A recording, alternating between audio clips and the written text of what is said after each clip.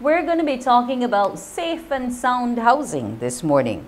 Now, how are we going to have a home that's safe and sound?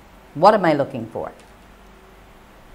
Good. Well, oftentimes when we build or buy a house, we are so excited just about the location, the house, the comfort, etc. But true comfort comes when you feel secure. And sometimes a lot of people see this as an afterthought, but this should be one of the first things you should be thinking about when you have made your investment.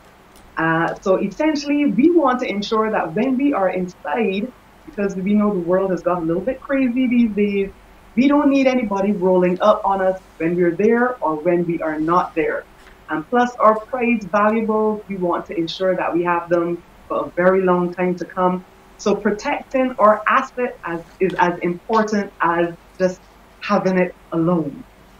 Okay, now in terms of being able to protect that, we usually have a front door, a side door, back door. What are the points of entry we should be looking at, and how should we try to regulate or navigate our choices when we look at those various points of entry? Good. Well, sometimes people go a little bit overboard with their points of entry. Remember that, yes, you don't only want access to outdoors, but you have to be thinking that people may be looking on, considering how they can get in. So front door, yes. Of course, you have that. Some persons who have chosen garage doors have the front door, the main access point to their kitchen or inside of that garage area on purpose, because the garage doors serve as another safety barrier, so to speak. You have your front door. If it is glass, of course, you don't just want to have that feature alone. You need something added onto it. Now, if you're like me, most Bajans like burglar bars, or what we call in real estate terms, security enclosures. So we don't traumatize you as much. But those security bars serve a very good role when you are put your head in the mind of a burglar. When they're walking through a neighborhood, they have a very short time span to make a decision on which house they're going to hit. From the time they see Patsy Sue's house with all the wrought iron, they're not stopping there. So visually alone, it serves as a deterrent. And also your back door, you want to make sure that that is secure as well, whether it's wrought iron or bolts. Don't ever underestimate the power of some big, sturdy bolt. And I'm going to tell you this, don't just put one at the top. It's okay to put one at them as well. Remember, those professional burglars and robbers sometimes know how to get the doors off the hinges. So you want to delay them as long as possible, or at least make them feel like this is not worth it. Okay, now we're talking about the bars, but what about a security system? What about an alarm? How big a deterrent is that for them? If you are dealing with the security system aspect, make sure you talk to a security firm who knows all the tricks that someone will try to take for your house. And once they inspect your house too, they will try to layer the security tools and techniques used. So they might have an invisible fence, a security system in the garden that can't be seen, but when you cross it, it sets off a noise, for example, along with points at the windows and doors, so that if you breach them, then a big alarm goes off. And that if you're coming home, once you enter the house, you have to key in your PIN, your password, or whatever to get access. So if you're going that route, you make sure you layer the systems to have a more effective form of protection. What about the role of lighting in helping to keep me secure?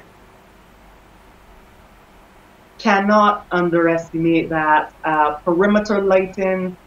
Remember, a lot of these guys tend to operate in the shroud of darkness.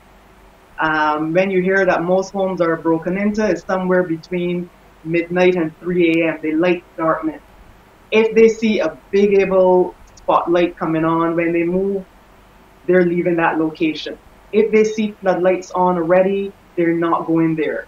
They're trying to operate unseen. And therefore, it is essential too that you have, whether it's motion sensors. I like motion sensors because it cuts down on your electricity, comes on when somebody passes by. Nowadays, you have nice solar lighting too, so that the sun pays that utility bill. You can set up poles in your backyard with the solar feature, but always try to have your house well illuminated at night. Once again, as a deterrent, or if you do have cameras around, if somebody's on the property, it's able to pick them up clearly. Okay. What about the traditional, the dog, my neighborhood watch, those types of things? How big a role can that play in helping me to keep safe or for me to keep myself safe? Listen, there's some neighborhood watches that do not play. I was by my nail tech once, and she is part of a neighborhood watch. And all of a sudden, I see her looking down at her phone. Sally, at the entrance of the neighborhood, saw a man walking with a weed whacker. We've never seen him up in here before. Does anyone know who he is? Does anyone have a... Listen, some neighborhood watches do a better job than law enforcement. They make sure that, they keep one another in check if they see someone who looks suspicious or who fits the description.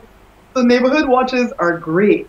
Also, too, those who are into guard dogs, yes, big deterrent for sure. But make sure when you have those guard dogs, still put up your little sign saying dog. I remember one time rolling up at a property when I was 8 months pregnant. There was no sign marked dog around. And all of a sudden, I saw 2 Doberman pinchers running towards me. You can imagine I almost immediately went into labor, right? I had to freeze and pray that the owner would come out. And they were just there snarling. So even if you do have guard dogs, make sure you let the world know you have them, because you don't want any disasters for the good people trying to get in mauled. And you just take common sense measures, for the love of God. Do things that are safe. Don't hang out in your patio at night and then get up to get your peppermint tea and leave the door open. So in conjunction with all the safety measures that you have at your house, you have to use good old common sense. Good old common sense, but we're also into smart technology. These are modern times. Yes. We have the Ring, we have all sorts of things, and they're connected to our watches, they're connected to our tablets, they're connected to our phones. Is it serving as a major deterrent? Do we have enough time to act once we've seen that person lurking? Well, remember I said that the beauty of security systems is that you should layer them. So there's some things that can make you act right away, or that trigger off an alarm right away. That's great. But the beauty of smart technology is that you could be traveling to Portugal, Wendy, and you could pick up your phone, log in, and realize, why is John Brown in my living room? And call the authorities. Even in terms of having, some people have cameras set up inside their home, also for protection. Remember, sometimes we have caregivers too that are not caregiving. So, Okay. in instances where you have persons looking after your elderly mother, the nanny taking care of the child, sometimes you have to secure yourself against them too. So some persons have gone a step farther by having hidden cameras in the house. The beauty of smart technology is that as you're building new construction, you can get a technician to install, and you just mentioned it, certain types of doorbells, that from the time you ring that bell at the gate or the door, your face is caught on camera. Even if there's just motion in front of the door, it is recording you. So smart technology plays a big role. Even there are instances, for example, you're not home, but you see someone around the property, you can hit some buttons and all of your lights come on. So you're able to try to do something from a distance. So layer the different techniques and they will all work to your advantage.